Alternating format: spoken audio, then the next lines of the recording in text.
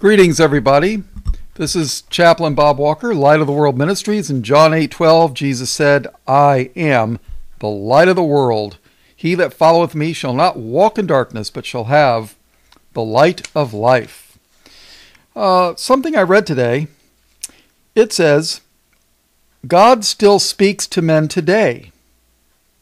The problem is, few people will take the time to listen. Boy, does that ring true. And I'm as guilty of that as anybody. So, all right, let's take a look. This is going to be my commentary on the book of Hosea. Now, there was a king called Hosea, and there's a prophet called Hosea.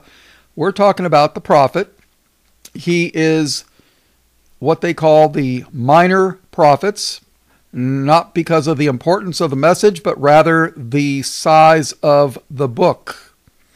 So let's turn your King James Bible to chapter 1, and we'll get started. I'm going to read an excerpt from a commentary on Hosea as an introduction. So let's get going. All right, the word Hosea, the name means salvation. He was a prophet to the northern kingdom of Israel. The main tribe in Israel was called Ephraim. So Ephraim and the northern kingdom of Israel is kind of synonymous. Now, the nation was prosperous and growing. However, spiritually, they were corrupt and they were considered spiritually adultery against the people. The people were against the Lord, right? So,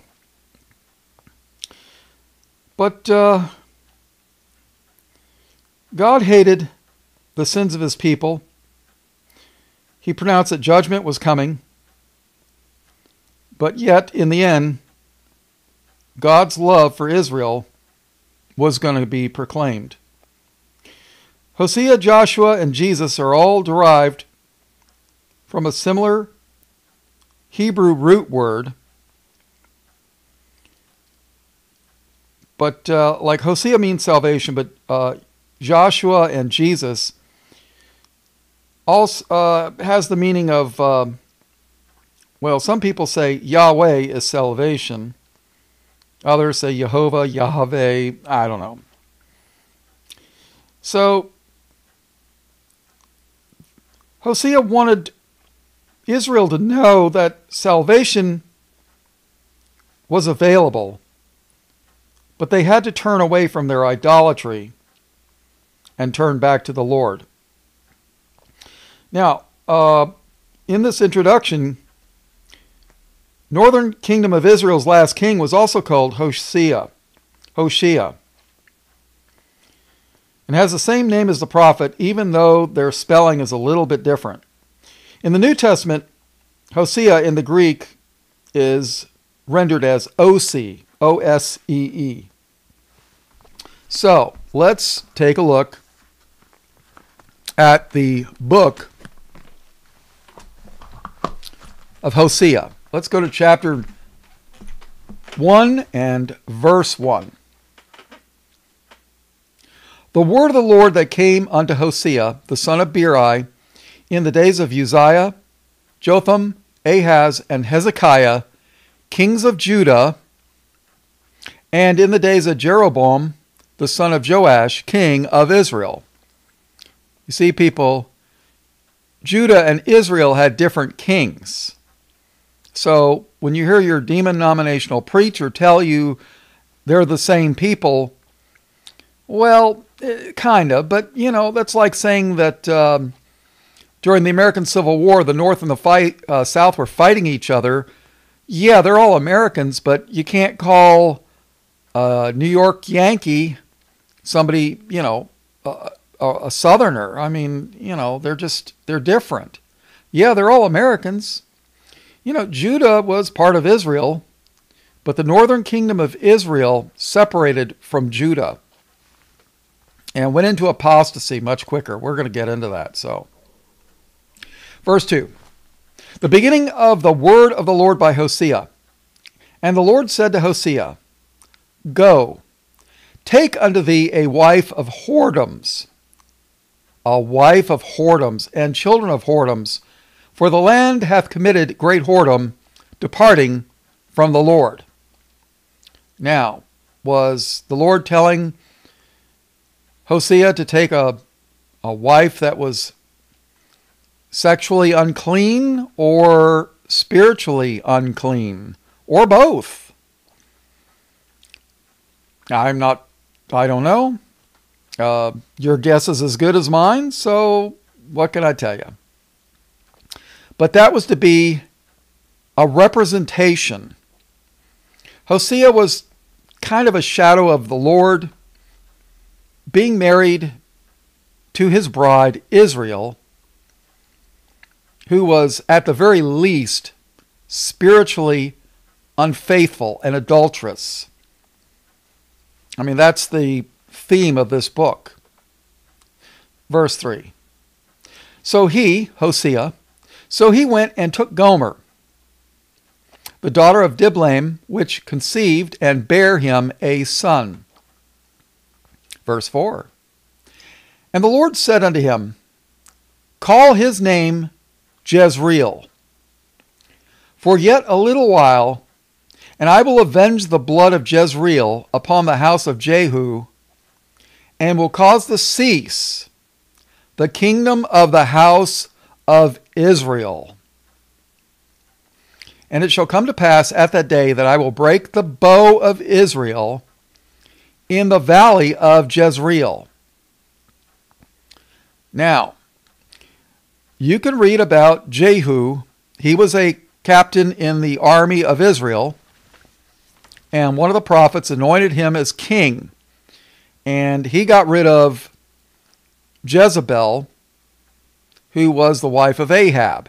King Ahab of Israel was one of the worst, if not the worst king that Israel ever had. And have you ever heard of, she's a Jezebel? Well, yeah. And I suspect she was of the Canaanite tribes. I haven't done the research to say for sure. I mean, I've read the Old Testament a number of times and listened to it on cassette and CD. Yeah, cassette. Boy, that's going back, huh? But Jehu got rid of the family of Ahab and got rid of his prophets of Baal, which were basically Satanists. He got rid of them. But did he do it for the Lord, out of his zeal for the Lord, or did he do it to get rid of all opposition against him from being king? You see, Jehu also fell into idolatry just a different way than Ahab did. So even though he started off doing some things that pleased the Lord, he ended up in a place that wasn't very good. All right, so know that the Lord's going to break the bow, like a bow and arrow. He's going to break the bow of Israel in the valley of Jezreel. Now, if you want to read a little bit about that, let's go to 2 Kings chapter 18. We're not going to read the whole thing, but we'll start in verse 1. Now it came to pass in the 3rd year of Hosea, son of Elah, king of Israel. Now, you got two Hoseas here. You got the prophet and you got the king. So please remember that. Now it came to pass in the 3rd year of Hosea, son of Elah, king of Israel, that Hezekiah, the son of Ahaz, king of Judah, began to reign. 25 years old when he began to reign, and he reigned 29 years in Jerusalem. His mother's name also was Abi, the daughter of Zechariah. And he did that which was right in the sight of the Lord. He was a good king. And he did that which was right in the sight of the Lord, according to all that David his father did. He removed the high places. Now remember, the high places is, people always wanted to build that stairway to heaven, like the Led Zeppelin song, the Tower of Babel. They wanted to build the high places. They wanted to be close to heaven. So they would go into the high places and perform Satanism. He removed the high places and break the images. He took all the idols and broke them up to pieces, and cut down the groves, and break in pieces the brazen serpent that Moses had made. Remember, all the people were bit by fiery serpents in the, I forget what book it's in, but it's in Exodus, Leviticus, Numbers, or Deuteronomy. It's in one of those books of Moses. But there was a brazen serpent. And Moses held it up, and anybody that looked upon it was healed if they had the faith to look at it. But why did he break in pieces the brazen serpent that Moses had made? For unto those days the children of Israel did burn incense to it, and he called it Nehushtan, I think. If I pronounce some of these words wrong, please forgive me. They were burning incense to the brazen serpent. Not the God of the brazen serpent that healed the people. I should say the God who told Moses to make the brazen serpent to heal the people. But the brazen serpent. Really? You're going to burn incense to a brazen serpent and call it God? Really? So, verse 5.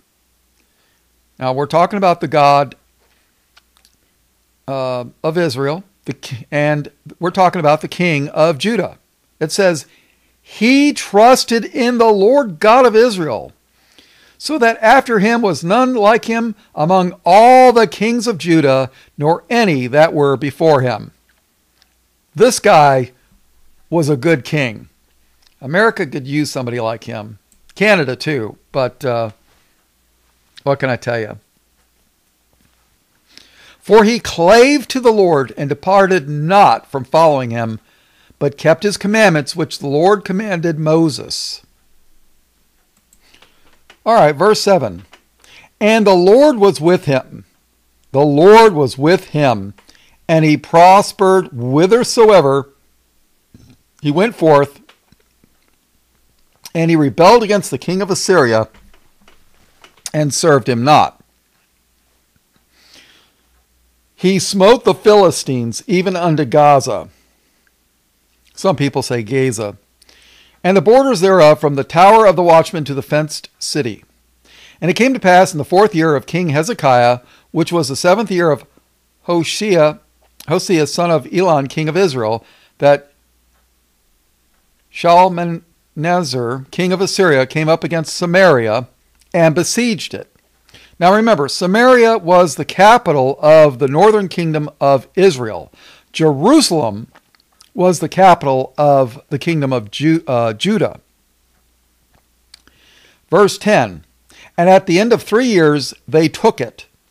So the king of Assyria made a siege against Samaria, and at the end of 3 years they took it. Even in the 6th year of Hezekiah, that is the 9th year of Hosea, king of Israel, Samaria was taken. And the king of Assyria did carry away Israel unto Assyria, and put them in Halah, and in Habor by the river Gozan, and in the cities of the Medes. Now, if you read the book of Daniel, the Medes were, part of the Babylonians who came in under King Nebuchadnezzar and took away Judah years later. So why did this happen? Verse 12. Why did God let the Assyrians take the capital Samaria away from northern Israel. Why? Verse 12. Because they obeyed not. Because they obeyed not the voice of the Lord their God, but transgressed his covenant, and all that Moses the servant of the Lord commanded, and would not hear them nor do them. Oh, let's see. Now in the 14th year of King Hezekiah did Sennacherib, king of Assyria, come up against all the fenced cities of Judah and took them. So, the Assyrians not only took Israel, but they took some of the cities of Judah too. But they never took Jerusalem. Now, something you should know. When the Assyrian Empire collapsed because of the Babylonians, the children of Israel took off. Because the Assyrian army that was guarding them went to go fight against the Babylonians. So when they saw the soldiers gone, they ran away because they didn't want to be the slaves of the Assyrians. They knew all the soldiers were off fighting the Babylonians, and they thought, well, if the Assyrians are victorious, they're going to come back and we're going to be their slaves. So they took off. And some people say that they went to the north. And if you look north of Israel and Syria, what's there? Europe. So, there you go. In 2 Kings chapter 17,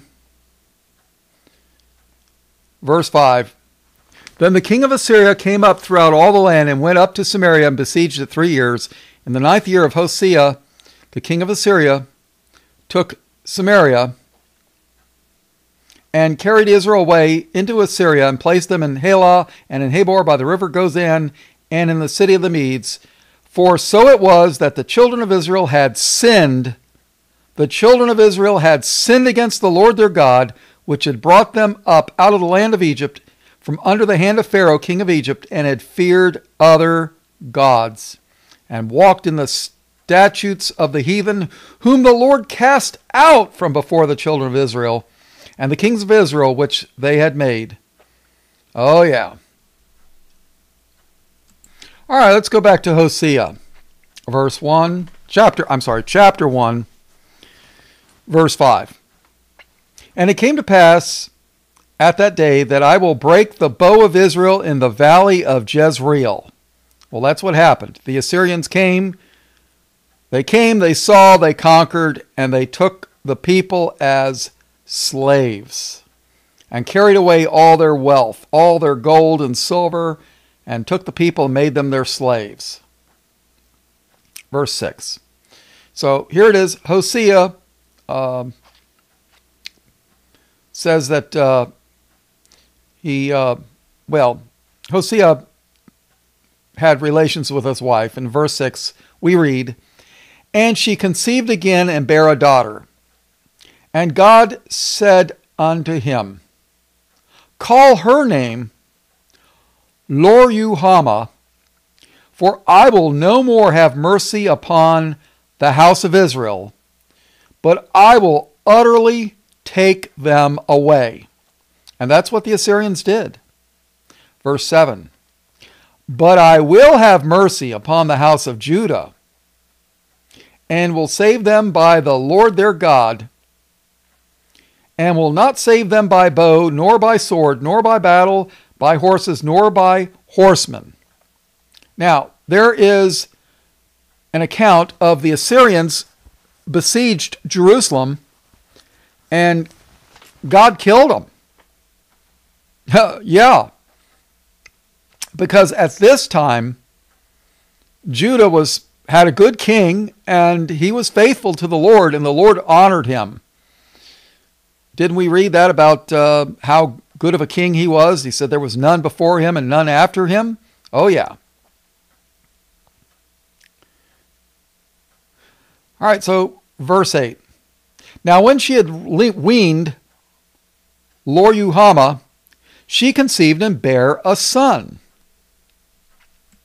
Then said God, Call his name Loammi, for ye are not my people, and I will not be your God. Boy, that's some pretty strong words. For you are not my people, and I will not be your God. Woo. So God's pronouncing judgment. But in verse 10, we read, Yet the number of the children of Israel shall be as the sand of the sea, which cannot be measured nor numbered.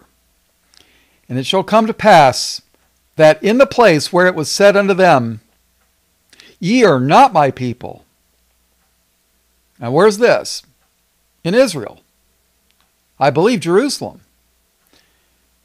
That in the place where it was said unto them, Ye are not my people, there it shall be said unto them, Ye are the sons of the living God.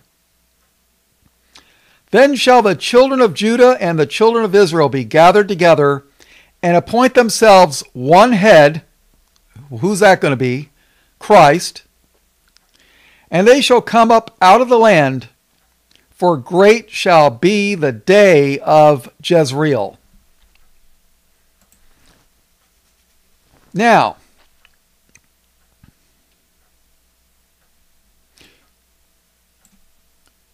in Romans chapter 25 and 26, Paul writes, As he saith also in Osee, that's the Greek rendering of Hosea, O-S-E-E.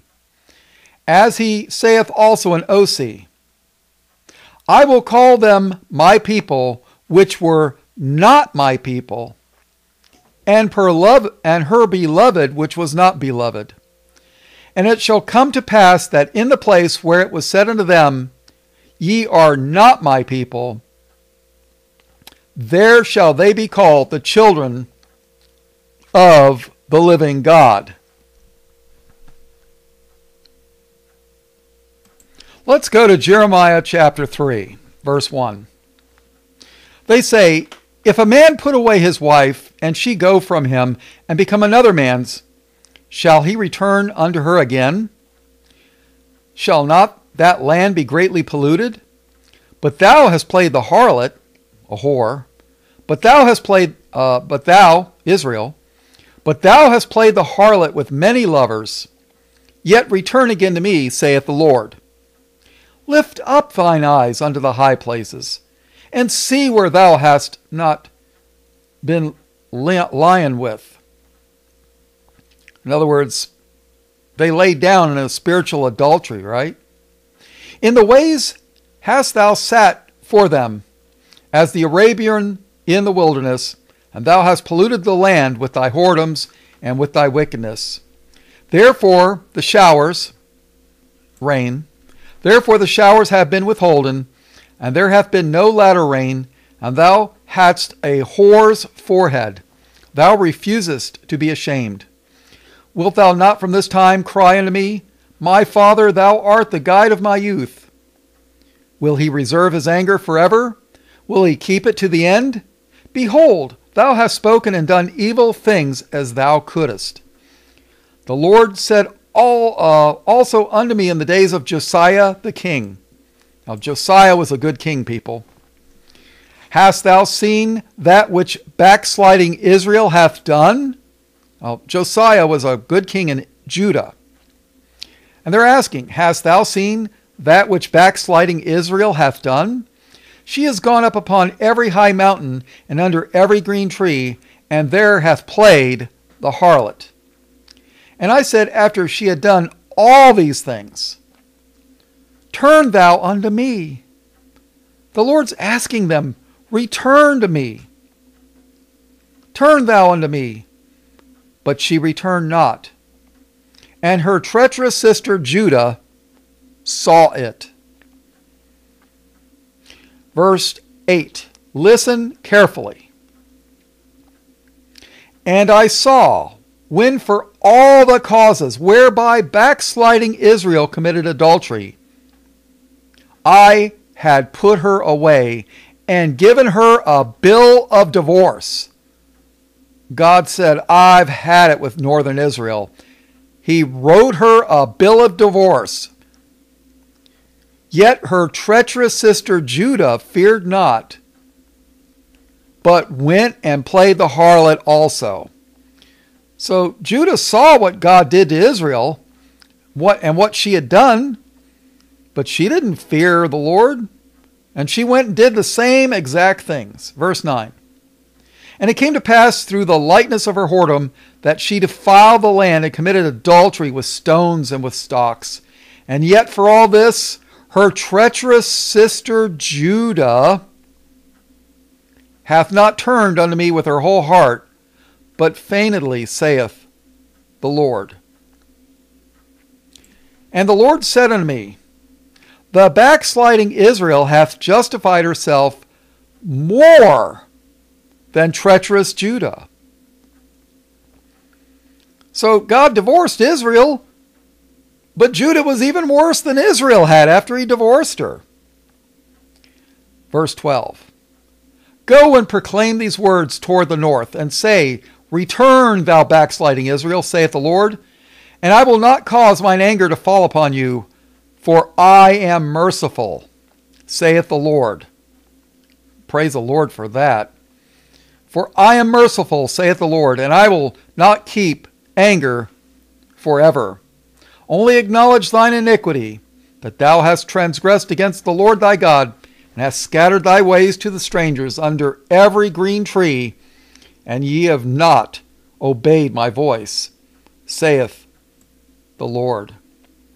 Turn, O backsliding children, saith the Lord, for I am married unto you, and will take you one of a city and two of a family, and I will bring you to Zion. And I will give you pastors, like ministers, clergy, pastors. And I will give you pastors according to mine heart, which shall feed you with knowledge and understanding. And it shall come to pass when ye be multiplied and increased in the land in those days, saith the Lord, they shall say no more, the ark of the covenant of the Lord. They shall say no more, the ark of the covenant of the Lord, neither shall it come to mind, neither shall they remember it, neither shall they visit it, neither shall that be done any more. At that time they shall call Jerusalem the throne of the Lord, and all the nations shall be gathered unto it, to the name of the Lord, to Jerusalem. Neither shall they walk any more after the imagination of their evil heart. In those days the house of Judah shall walk with the house of Israel, and they shall come together out of the land of the north to the land that I have given for an inheritance unto your fathers. They're going to come together out of the land of the north. What's north of Israel? Europe, people. Verse 19, but I said, how shall I put thee among the children, and give thee a pleasant land, a goodly heritage of the hosts of nations? And I said, thou shalt call me my father, and shall not turn away from me. Surely as a wife treacherously departeth from her husband, so have ye dealt treacherously with me, O house of Israel, saith the Lord. A voice was heard upon the high places, weeping and supplications of the children of Israel, for they have perverted their way, and they have forgotten the Lord their God. Doesn't this sound like America and Europe today? Oh yeah. But God makes a plea in verse 22. Return, ye backsliding children, and I will heal your backslidings. Behold, we come unto thee, for thou art the Lord our God. Truly in vain is salvation hoped for from the hills. Yeah, you're not going to find salvation in the hills, people. And from the multitude of mountains. Truly in the Lord our God is the salvation of Israel. For shame hath devoured the labor of our fathers from our youth, their flocks and their herds, their sons and their daughters. We lie down in our shame, and our confusion covereth us. For we have sinned against the Lord our God, we and our fathers from our youth, even unto this day, and have not obeyed the voice of the Lord our God. All right, remember in Jeremiah 3:8, God said he divorced Israel, gave her a bill of divorcement? Well, let's go to Jeremiah 31:31. Chapter 31, verse 31. See, the Lord has anger, but he's a merciful Lord. And, well, let's read. Behold, the days come, saith the Lord, that I will make a new covenant with the house of Israel and with the house of Judah. Not according to the covenant that I made with their fathers in the day that I took them by the hand to bring them out of the land of Egypt, which my covenant they break. See, Israel and Judah, they broke the covenant. The Lord didn't. Which my covenant they break, although I was an husband unto them, saith the Lord. But this shall be the covenant that I will make with the house of Israel after those days, saith the Lord. I will put my law in their inward parts, and write it in their hearts, and will be their God, and they shall be my people. Didn't Jesus always tell the people something interesting? Well, in the book of Hebrews, chapter 8, verse 10, for this is the covenant that I will make with the house of Israel after those days, saith the Lord. I will put my laws into their mind and write them in their hearts, and I will be to them a God, and they shall be to me a people. Hebrews 10:16. This is the covenant that I will make with them after those days, saith the Lord. I will put my laws into their hearts, and in their minds will I write them. Oh yeah. So back to Jeremiah 31. Verse 34. And they shall teach no more every man his neighbor and every man his brother, saying, Know the Lord, for they shall all know me, from the least of them unto the greatest of them, saith the Lord. For I will forgive their iniquity, and I will remember their sin no more. Boy, the Lord's going to have to forget a lot of things to forget my sin. Verse 35. Thus saith the Lord, which giveth the sun for a light by day, and the ordinances of the moon and the stars for a light by night, which divideth the sea when the waves thereof roar.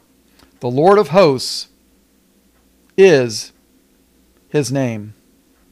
If those ordinances depart from before me, saith the Lord, then the seed of Israel also shall cease from being a nation before me forever.